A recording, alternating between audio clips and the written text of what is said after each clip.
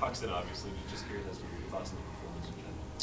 Yeah, I thought it was a great game from both sides. I mean, it was up and down, and great speed too. So I felt like it was a lot of fun to play today, and yeah, we just couldn't put the puck in, and I don't think we had too many great chances. We were on the puck a lot, but then in the end, they played some solid D, and so did we. And you know, on that breakaway, he blocks the shot and then goes down the ice, and sometimes that happens, part of the game.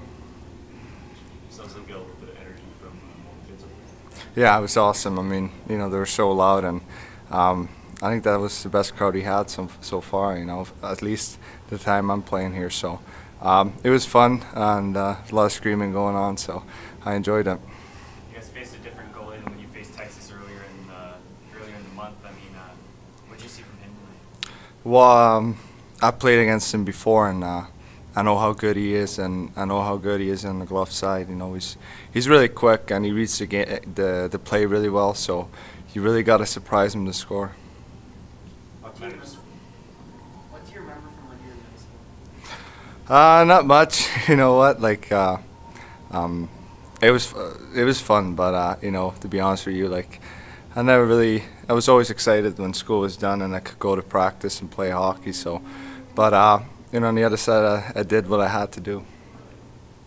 It's five losses in a row, 9 games. What's the biggest thing you guys do differently, or how do things sort of shake out in this stretch? Well, we just gotta focus on tomorrow. And I mean, the way we played tonight, we beat every team with the way we played tonight. You know, you know, it was a really even game, and you know, playing against Texas and the Griffins before, you know, I feel like we're the top teams, and you can tell. I think the games we play against each other, they're just different. And so, for us now, you know, like I said, we just got to focus on tomorrow, and you know, keep doing the same things that we did today, and then good things will happen. Just trade deadlines coming up in a awful hurry here. You know, if there are moves that happen here, there are potentially opportunities in Calgary, and just what's it like as a player to sort of walk through this time of year?